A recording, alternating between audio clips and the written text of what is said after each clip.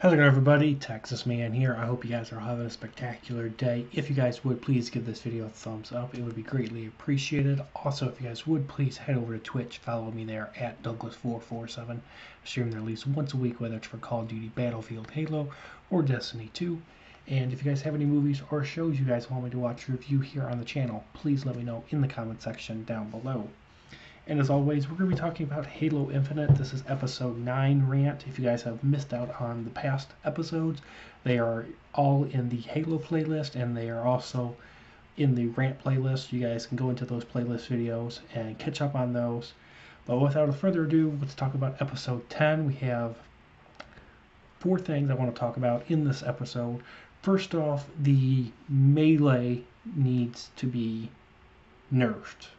What I mean by that is that I should not be able to instantly kill somebody with a melee when they have full health and full shields.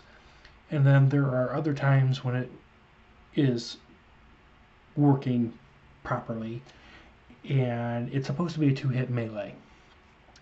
And so it'll do that. But there have been several times, especially with me playing Fiesta, where my melee will actually overpower melee weapons. My fist should not be overpowering someone that attacks me with an energy sword or a gravity hammer, and I can one-punch them before they are able to attack me. And I feel like the balancing for these melee things needs to be addressed, it needs to be fixed, and I'm hoping that it's going to be an easy solution that they can get patched into the game very fast. It just makes melee feel not only broken, but it makes it where the melee feels unpredictable, and it also makes melee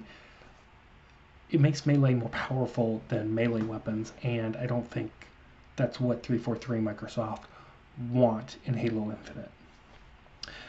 Next thing I want to talk about is, well, actually all 3 of these things are going to be about Season 2 when it comes to Halo Infinite.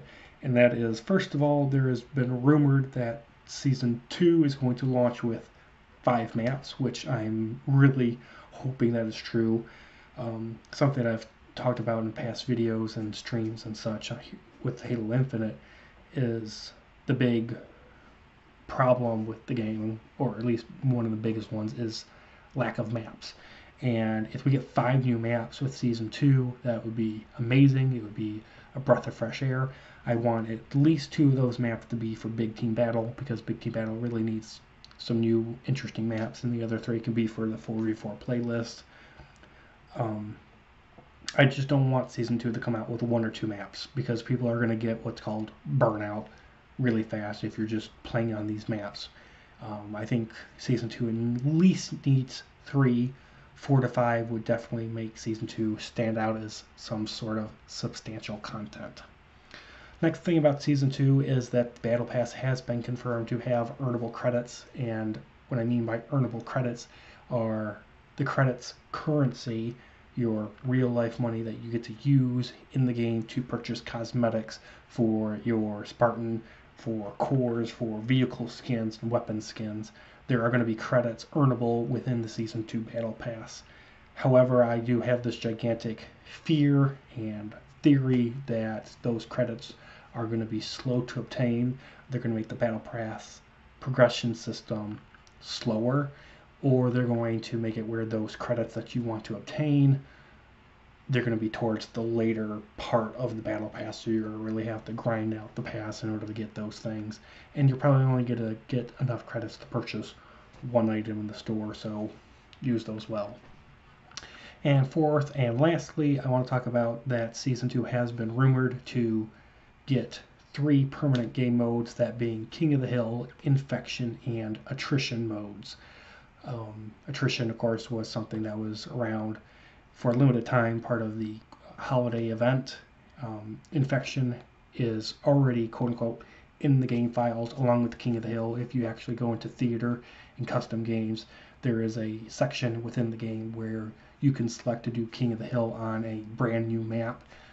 but it is locked. You can't actually launch into it, but it is in the game.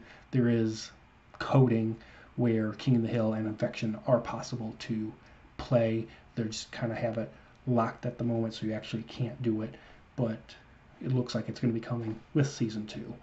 So that's going to do it for me, guys, for Halo Infinite Rant Episode 10. I know I really didn't rant about it. It was more of a news informational dump. And don't worry, more to come. Episode 11 will come out very soon, and I hope you guys look forward to that, along with all of my other awesome content. I cover movies, music, video games, TV shows, and airsoft guns. And thank you guys all for the love and support here on the channel.